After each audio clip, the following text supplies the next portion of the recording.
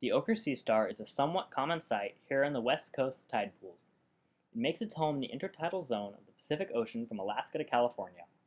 Identified by its reddish-purple coloration and 5 stout rays, it is a common collectible for beachgoers.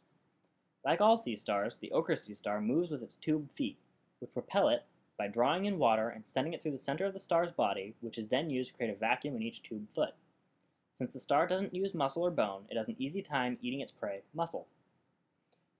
It regurgitates its stomach into the bivalve shell, literally eating it from the inside out. Unlike other sea stars, which only live 4 to 5 years, the Ochre Seastar can live up to 20 years. While there are differences between the males and females of the species, the differences can only be detected during spawning, during which the females release a cloud of eggs and the males a cloud of sperm. They then leave them to fertilize. The sea star goes through several larval stages, and upon reaching adult, the sea star's growth is only dictated by the food supply it has. As a keystone species, its presence indicates good biologic diversity in the area that it appears. They are great to look at, but please, do not take live specimens. And as always, thanks for watching.